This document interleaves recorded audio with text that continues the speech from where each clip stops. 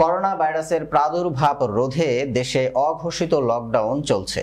এই পরিস্থিতিতে শুধু অফিস আদালতেই নয়, বন্ধ রয়েছে সকল কর্মক্ষেত্রেও।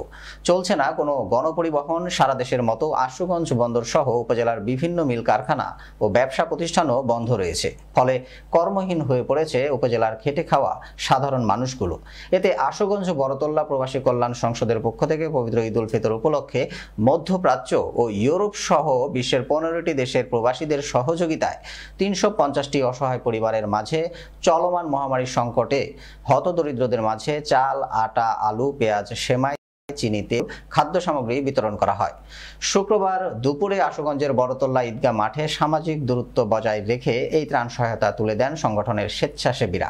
প্রবাসীদের এই উদ্যোগকে স্বাগত জানান স্থানীয় জনপ্রতিনিধিরা।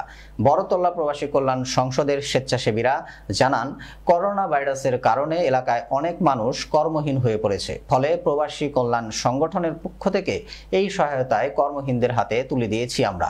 এই নিয়ে একটি রিপোর্ট।